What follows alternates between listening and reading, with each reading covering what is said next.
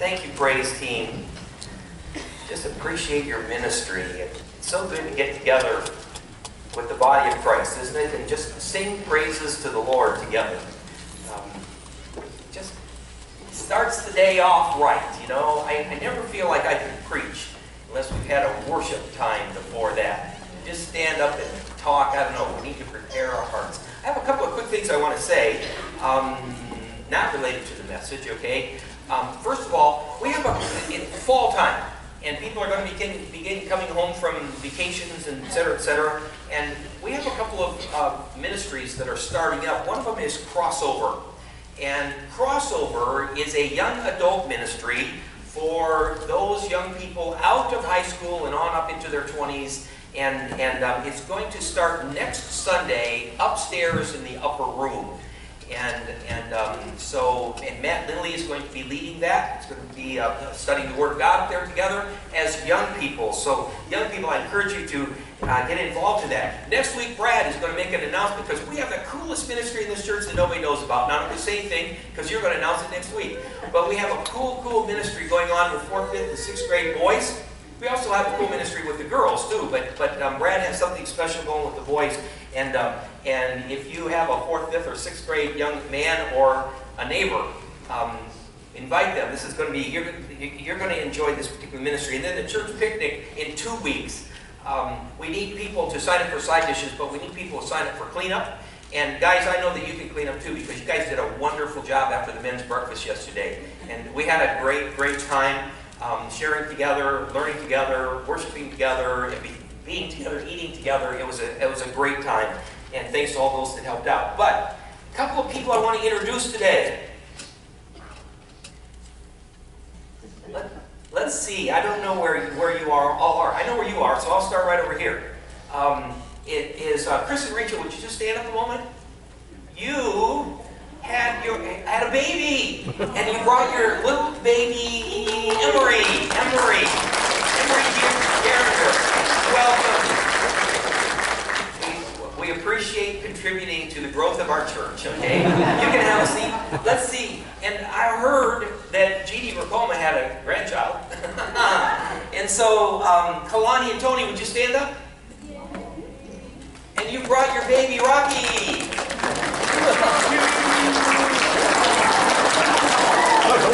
Congratulations. We always welcome new folks to our church, especially little tiny babies. That's so wonderful. Turn in your Bibles to John chapter 14.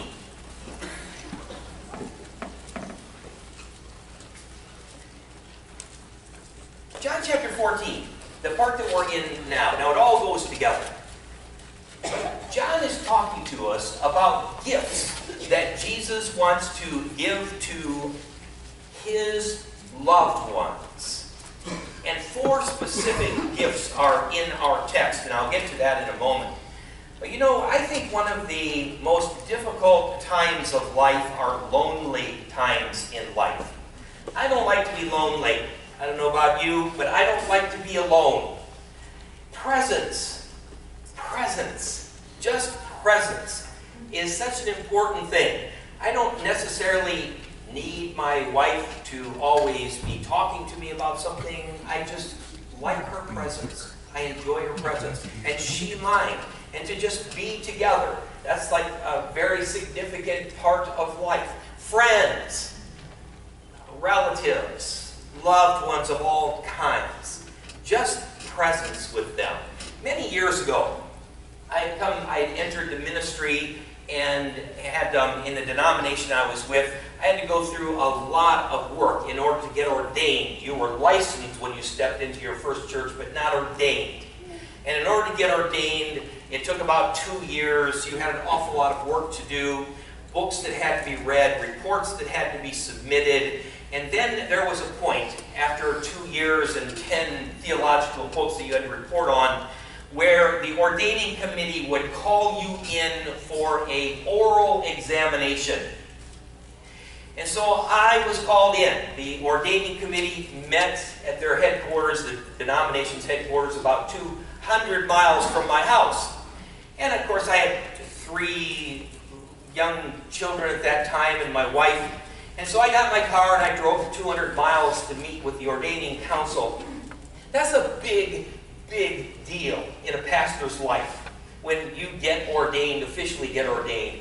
And I got to tell you, I went in and I sat before a group of about 6 crusty, old, learned, experienced, wise, tough, old men, much like myself today.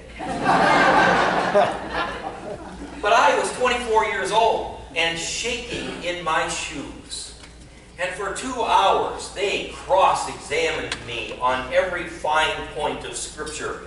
And I've told you before, but I remember coming to a point where one of the old wise men looked at me and said, "Describe God." I just melted with that, okay? But finally, the 2 hours was done. They sent me out. They sat and discussed. They called me in. They said, "We're pleased to announce that we are placing our blessing of ordination upon you." Well, so an ordination service was planned in my church a couple of weeks later, but I remember walking out of there, and it was like the best thing that ever happened to me in my entire life. Praise the Lord. Guess who was there to tell? Nobody. Nobody. I was just alone. I couldn't tell anybody. It wasn't a cell phone day. I couldn't text, or I couldn't FaceTime my wife, you know. There was no way of contacting. I had to drive 200 miles. I thought, I'm going to go celebrate. And so I thought, man, I would just love a steak dinner. So I went out and ordered chicken because I couldn't afford steak. And it was just like an empty meal. There I was in the restaurant celebrating all by myself with no one to share with. Now, of course, when I got home, it was a great, great celebration with my wife and then with the church, and it was a wonderful time, but I'll never forget the loneliness of the occasion. Have you been watching the Olympics? Oh, yeah. I've been watching the Olympics, and Joy and I have been watching them together and enjoying them. One of my favorite parts of the Olympics is when the competitors look up into the stands and the camera goes up and there's their husband or there's their wife. Or with Michael Phelps, there's this tiny little baby with those earphones on, you know, so he can't hear. Other relatives that are there. Well, what's the purpose of those people going to Rio de Janeiro for the Olympics? Presents. Presents. To bring a little piece of home along with you. We used to, back in the wallet days, when men carried wallets, we would carry pictures of our wife and our kids and show them off to people. We carried a little piece of home with us. Now we have, I don't have it with me, but we have cell phones. We have like whole albums of pictures. If you got the time, I can show you my life story right there on my phone. Every relative I ever knew and liked, and the rest of them too, okay? And we like a piece of home with us. We like to be present with those that we love. Jesus is just hours, minutes away from his death. And he's telling the disciples, I'm going away. In a little while, you won't see me anymore. And although Jesus would no longer be visibly present with the 11, and by extension us, would not be left alone. Jesus promised gifts. He promised gifts of presence for those that love him. And 4 times, by the way, in our text, it talks about those that love him. I want you to understand that what our text is talking about today are gifts for those who love Jesus. Praise the Lord. These are not gifts that belong to the outsiders. They're not gifts that belong to the world. These are gifts that Jesus is giving to his family, his loved ones, his beloved. They're special. They're special for you. They're special for us.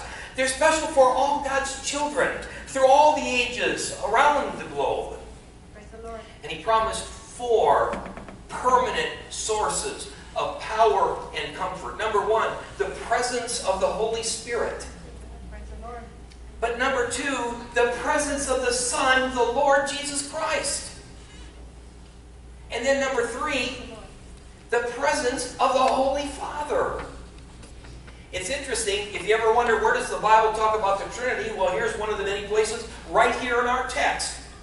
Spirit, Son, and Father, all mentioned right together, and all present with us. And number four, the presence of the truth. That Jesus promised that the truth would always be with us. Four gifts that he gives to those that love him. Let's read about it. If you'd stand together with me, John chapter 14.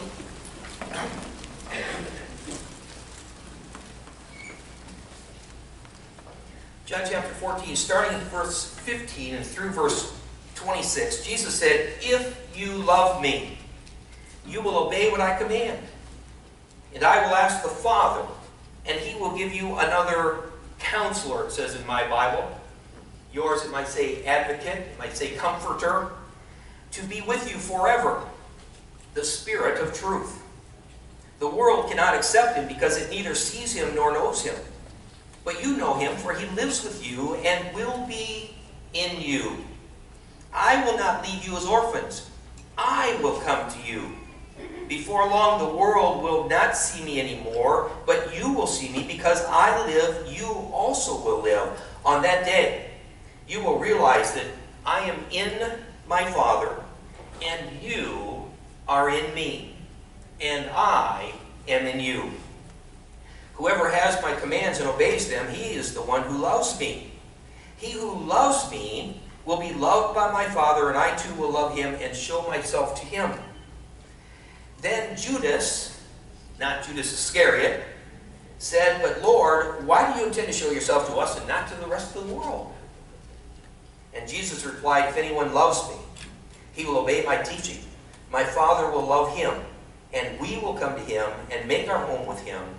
And he who does not love me will not obey my teaching. These words you hear are not my own. They belong to the Father who sent me.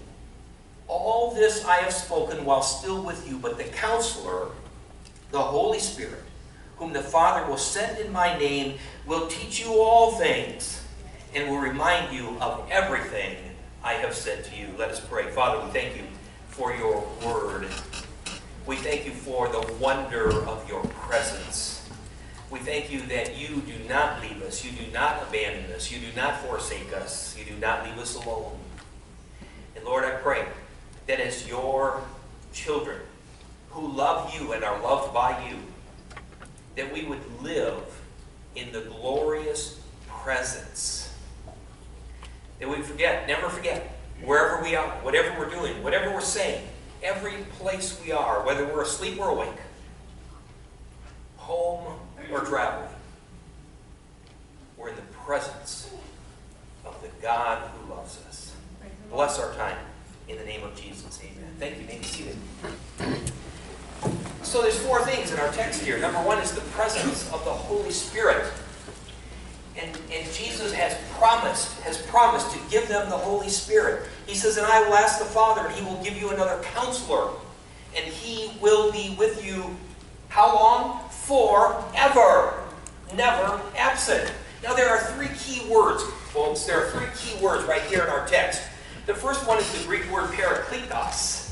Parakletos. It's not a difficult word to translate, but it's a full, abundantly full word that just one single English word is never quite adequate to describe all that's encompassed within it. Take the English word love, for instance. That is a plump, full word, is it not? Okay? And parakletos is a plump, full word. There's a lot of ways it can be translated. That's why just about every translation uses a little bit different word, and they're all kind of hinting at part of it, but no English word captures the whole of it. It literally means one who comes alongside, an advocate, a helper, a counselor, a comforter, an encourager, an intercessor. It means all of those things. Jesus said, "I am going to send another counselor to be with you forever." You see, I'm not going to leave you helpless. I'm not going to leave you abandoned. I'm not going to leave you discouraged. I'm not going to leave you troubled. I'm not going to leave you confused. I'm not going to leave you lost in a world that you don't really belong in because you're citizens of another world, just traveling through this world. I'm going to send a guide. I'm going to send one to be with you. I'm going to send one to show you the way, that will always be by your side, that will always have his arm around you, that will provide you comfort in your times of distress, that will provide you counsel in your times of confusion, that it will provide you encouragement in your times that you're discouraged and forlorn and weary. I'm going to send an intercessor who's going to be praying for you every moment of every day. Praise the Lord. I'm going to send my Holy Spirit to you. The second word is just a simple word, alas. Alas in the Greek. And it means another. But it's an extremely significant word when it shows up in the Bible. And it shows up in the Bible a lot of times along with another word for another, okay? The word alas means another of the same kind. Sometimes in the Gospels, we can be reading about the disciples fishing and there's another boat. It means another boat of the same kind. When Peter denied Jesus, first there was a servant and then there was another servant. It means another of the same kind. Jesus' disciples are referred to as disciples. But every once in a while they'll run into someone else, whether it's John's disciples earlier on, or whether it's another person that is ministering. And the word another, alos, means another of the same kind. But there's a heteros word in the Greek, and it means another of a different kind, another of a different nature. Matthew talks about it when he first is talking about a Jew, and then he says another man, and the word in the Greek is heteros. It means another of a different kind. It's in reference to a Samaritan in that text. Paul talks about there's a law at work within me, and it's the Spirit. It's the life that comes from the Holy Spirit of God. But he says, unfortunately, I'm living in the flesh. I'm living in a fallen world. I'm struggling. I struggle every day. And he says, there's another law at work within me. It's the law of sin. And he uses the word heteros, another of a different kind. So when Jesus refers to the Holy Spirit, folks, that word another is a very important word because it means another of the same kind. Jesus is saying, I'm sending the Holy Spirit to you. And when you read the Gospels and you see the nature of Jesus throughout the Gospels, I want you to understand that the Holy Spirit is with you, and the Holy Spirit is just like Jesus. Praise the Lord. It is Jesus. There is one God, Father, Son, and Holy Spirit. Another of the same kind as Jesus was to his disciples. The Holy Spirit is to you. As Jesus was to the crowds, the Holy Spirit is to you. As Jesus reached out and touched lepers with a heart of compassion, the Holy Spirit reaches out and touches your leprous heart with a heart of compassion, with the heart of Jesus. So Parakletos, one who comes alongside. Elos, another of the same kind. The third word is the word aletheia in the Greek, and it just means truth. But understand that we use the word absolute truth. And I've said this before. Absolute truth is a redundancy. Because if truth is an absolute, it's not true. Therefore, all truth is absolute. Are you following that? Okay? So, truth, the spirit of truth, aletheia. This word can be counted on.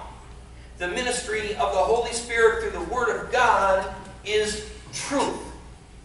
Truth and all truth. How much of this Bible do we believe? All of it. Where do we start believing it? Genesis 1. Praise the Lord. And all the way through to Revelation 22:21.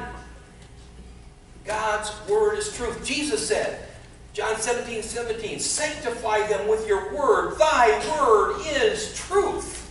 Praise the Lord. The Holy Spirit of truth. The presence of the Spirit with us. Literally, the word truth means that which is unclosed or unhidden, that which is true in any matter under consideration. This book is true in every issue to which it speaks. This word is true. Thanks, Ben. This word is true on all matters to which it speaks, whether it be science, whether it be history, whether it be matters of faith or matters of practice. This word is true. Amen. Praise the Lord. I've been asked to teach a college course, Old Testament history. And so I've been reading through the textbook. And every once in a while I put a frowny face in the margin. And I told Joy, real biblical scholars don't become textbook writers. Okay? And every once in a while they come up with something that just ain't so. Just is not true. The most recent thing that I've been on was they make a reference to the Ark of the Covenant. You remember in the Old Testament, Eli sent the Ark of the Covenant into battle against the Philistines. The Philistines captured the Ark of the Covenant. Next thing, they're all sick. So they get a brand new cart and a couple oxen, and they have the Ark taken back.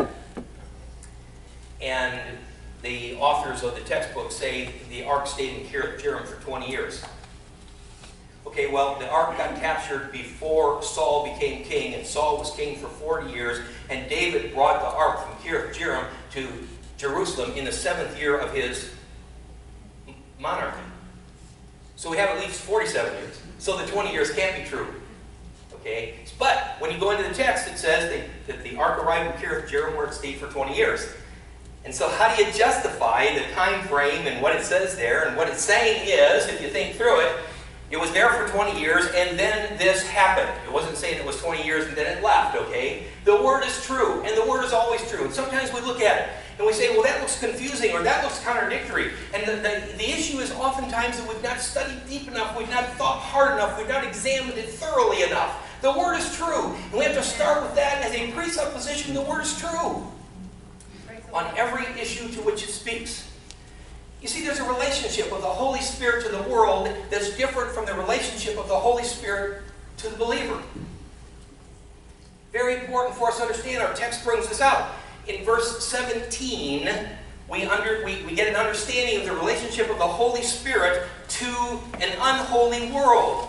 Number one, it says the world can't accept the Holy Spirit. You see, I can use the Holy Spirit as my argument for righteous behavior. Why are you doing that? Because the Holy Spirit ministered this to me from the Word. And the world says, what Holy Spirit? The world doesn't accept the Holy Spirit, and Jesus said that they wouldn't. Number two, the world can't see the Holy Spirit. Because to the world, in a lot of issues, unless it's tangible and they can hold it in their hand, they say it's not real. Well, that is until it comes to things that are 65 million years old and things like that, okay? Then they come up with all kinds of things. But the world cannot see Him, and so the world doesn't accept Him. And number three, the world does not know or have a personal relationship with Him. The word know, gnosis, is a relationship knowledge, not just to know of, but to know in an intimate manner. So the world can't accept the Holy Spirit, the world can't see the Holy Spirit, and the world doesn't know the Holy Spirit. But the relationship between the Holy Spirit and you is entirely different. Praise the Lord. And our text tells us in the second part of that verse that the Holy Spirit lives with you. Present tense in the Greek, right now, today. Amen. Praise the Lord. In your greatest fear, right then. In the midst of your greatest trouble, right then.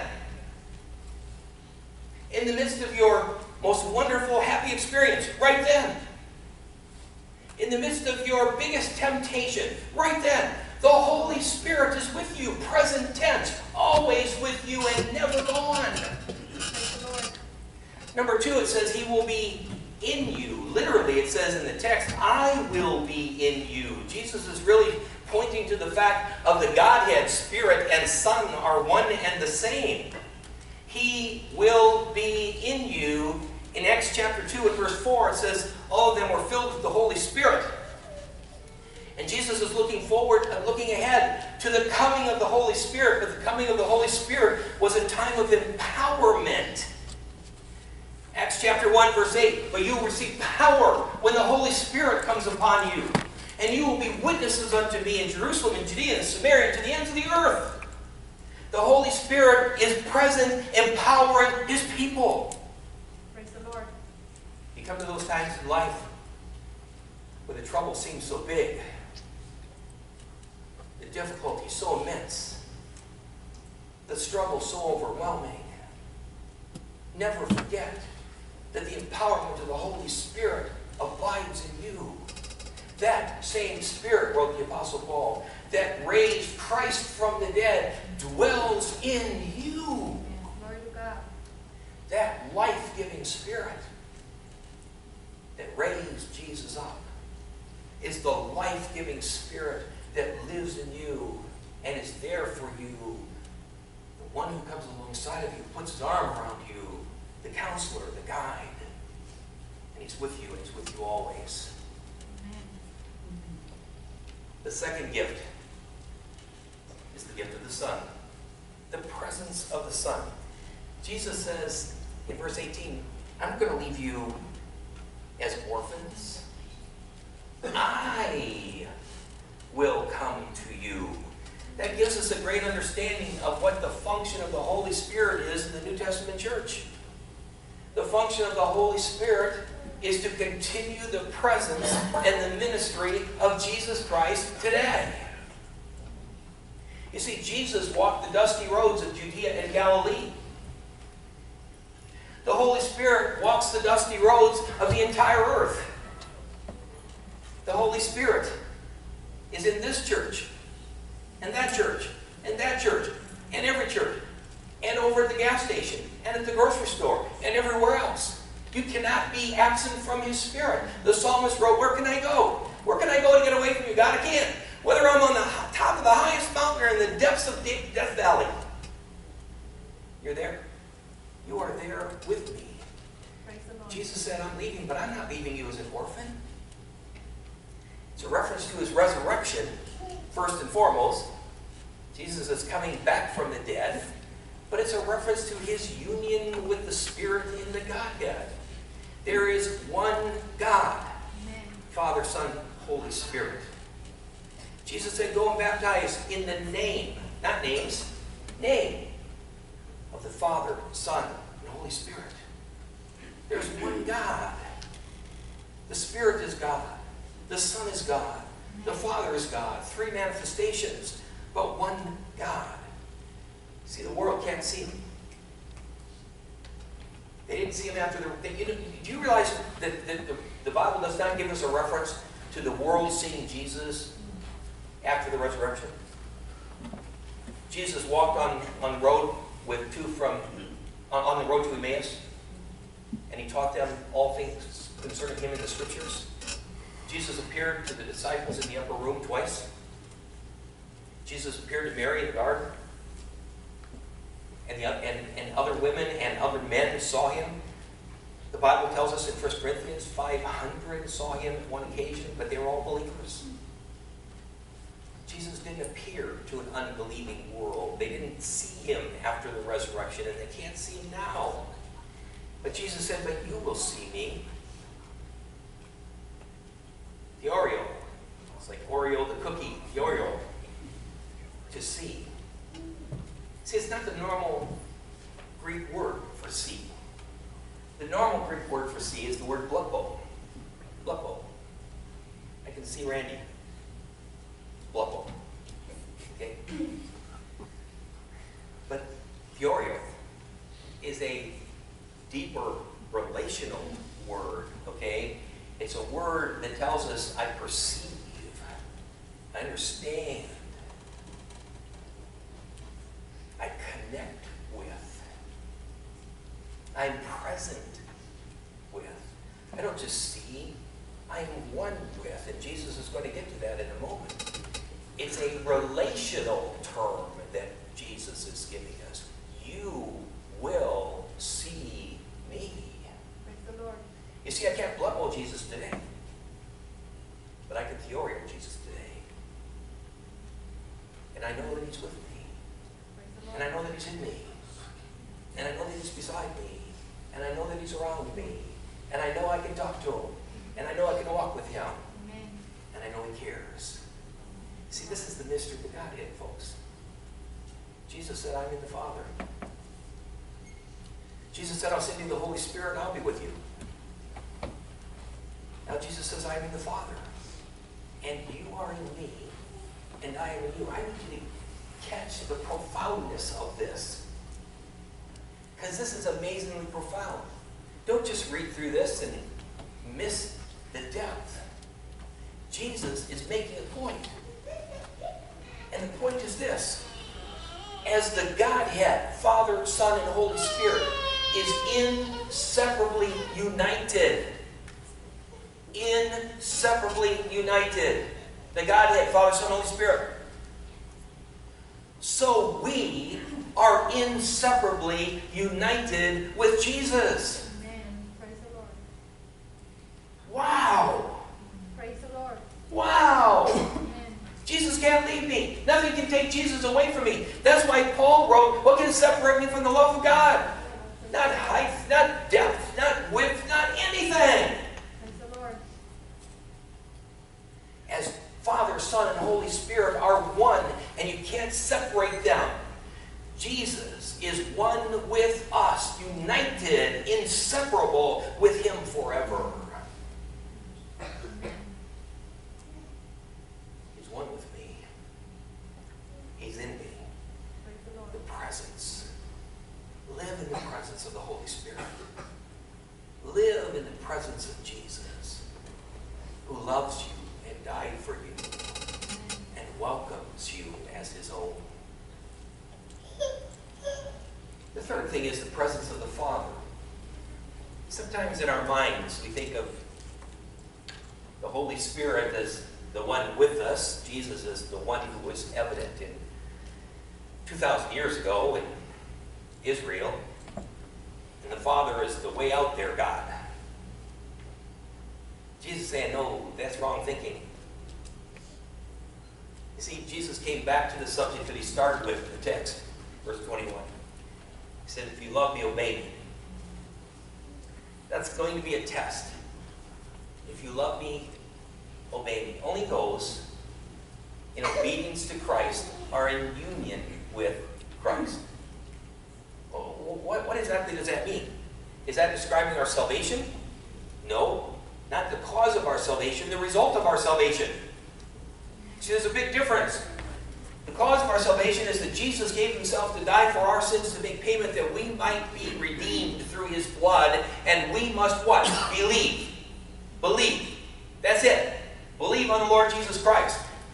Believe, believe, believe. For God so loved the world that He gave His only Son, that whoever believes shall not perish but have everlasting life. What's the result of believing? Obedience.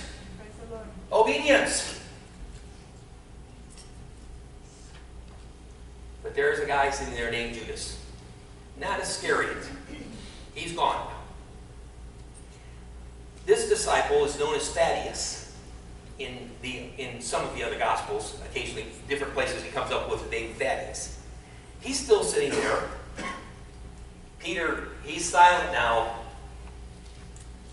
James, Philip, they've all had things to say. Thaddeus finally speaks up. And he's still assuming that Jesus is returning to establish an earthly kingdom and defeat Rome. So he's confused. Because he's sitting there thinking, wait a minute, if Jesus is going to come and set up a monarchy in the line of David, the Messiah, Jesus, is going to have to be evident to the whole world, not just to those that love Him. So that concerns him. He's confused. He wonders why this is going to be. So for the third time, Jesus links obedience with genuine love for Him. And I want you to catch this.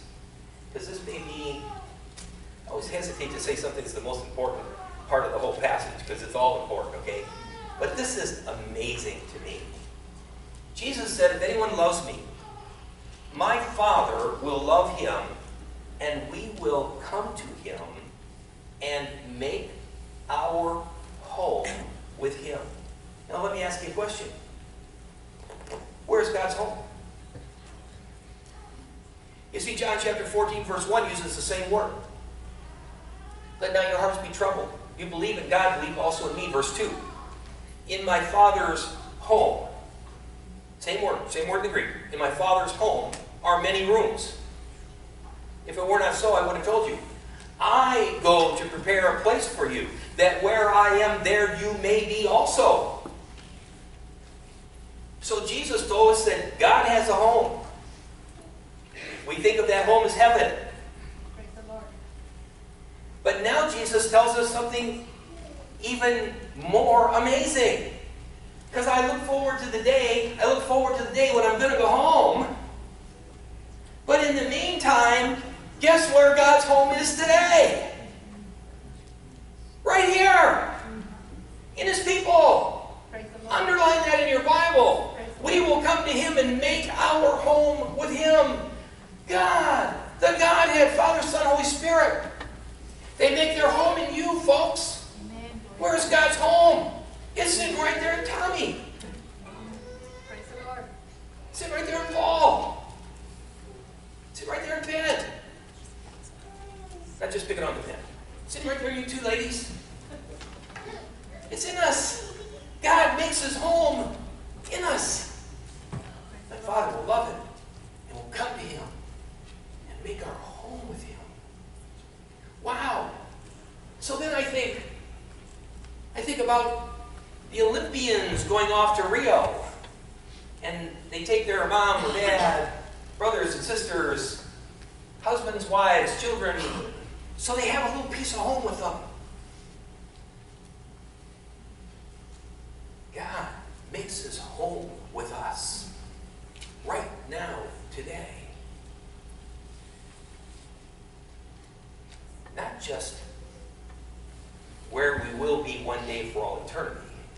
Yes, the Father has a home, and we will be in His home one day. But today, His home is in us. Praise the Lord. You see, Jesus is saying, if you love me and keep my word, my Father and I will come to you in all your suffering, in all your trials. We'll come to you and give you heaven on earth. We've prepared a dwelling for you in heaven. We are that dwelling. If you love me and keep my word, we will come and be that dwelling for you right now. A piece of heaven on earth. Praise the Lord. A piece of heaven here today. A piece of my eternal home with me today. What an incredible thought. Praise the Lord. And then Jesus says, the fourth gift is the presence of truth. You see, up until now, Jesus had taught them truth. Jesus had been their source of truth. Jesus gave them an understanding of the Scriptures, which when Jesus referred to the Scriptures was the Old Testament. He gave them a proper understanding as they had never received before. Jesus said, you have heard it has been said, but I say unto you, this is what it's talking about. Just as Jesus would not leave them without a source of comfort, He wouldn't leave them without a source of truth. You want to know why Christian thinking is so contrary to world thinking? Because we have Jesus. Because we have a source of truth with Jesus. Because He's given us the Holy Spirit of truth. Because He's given us His Word that is true. Because we're different people. Because we don't belong in this world. Praise the It's Lord. not where our citizenship is. It's like an athlete in Rio. It's a different culture. It's a different language. It's a different way of life. Everything's different. They're just passing through. This world isn't our home. Praise the Lord. God makes His home with us temporarily right here, but He has an eternal home with us forever and forever and forever. Praise the Lord. And we look at things from that mindset, a mindset of the Spirit, the presence of the Spirit of truth within us. You see, apart from divine revelation, there is no way to know spiritual truth. That's why there's so many different religions in the world.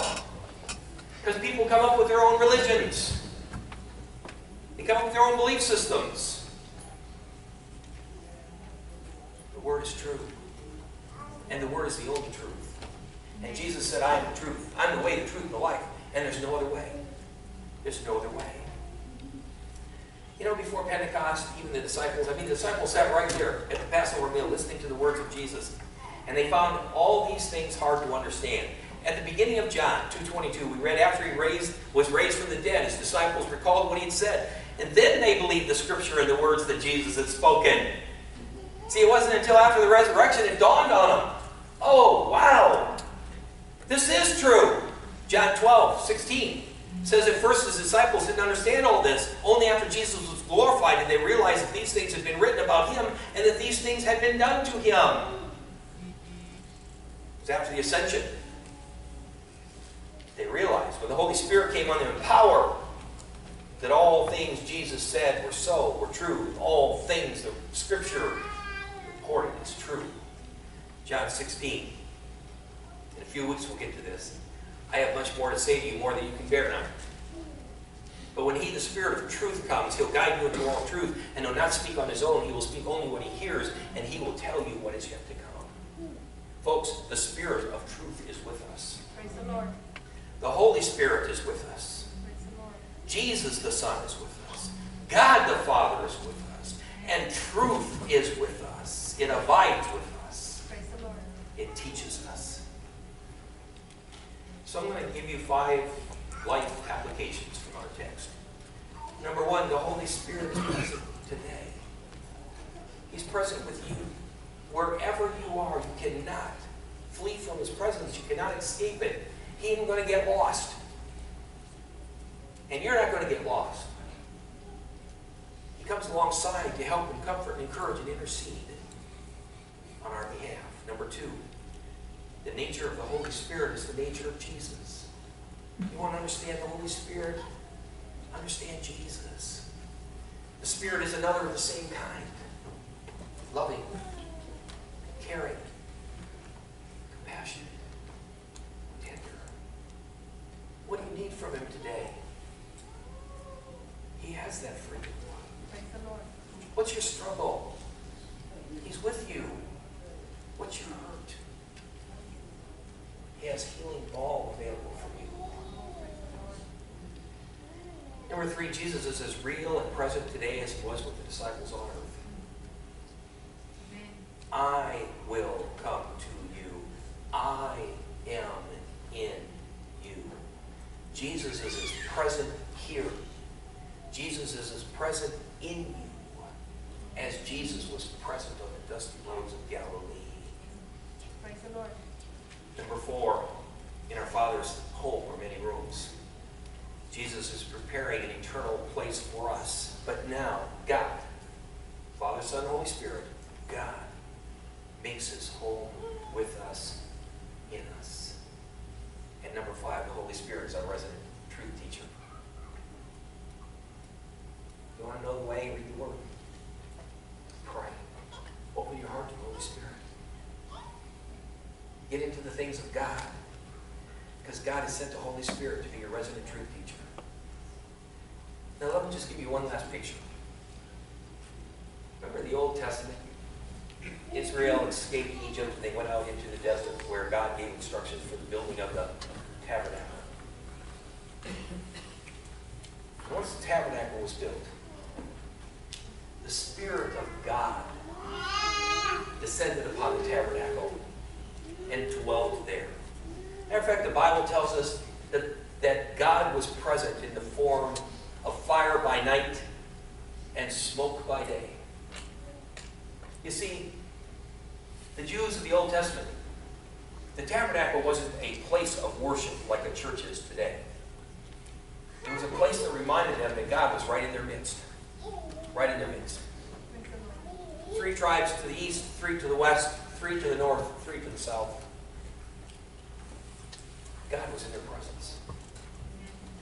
You ever think about what's the difference between the tabernacle and the temple? See, the tabernacle was a temporary dwelling place of God.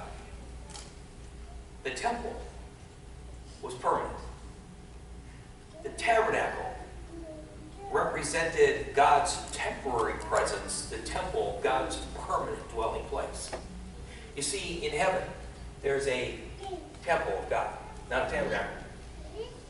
But even more than that, in John chapter 1, it says, in the beginning was the Word was with God, the Word was God. And verse 14, and the Word became flesh. In the Greek, it says that the Word became flesh, and our Bible says dwelt among us. In the Greek, the Word became flesh and tabernacled among us. Why? Because Jesus' physical presence on earth was temporary. But then in the Corinthians and in the New Testament, other places, we read, you are the what? The temple. You're not a tabernacle. You're a temple. You're the temple of God. Why? Because God is permanently in you. God is never leaving you. He's never abandoning you. He's never going away. You're a temple, folks, an eternal temple. Praise the Lord. Amen. Is that awesome?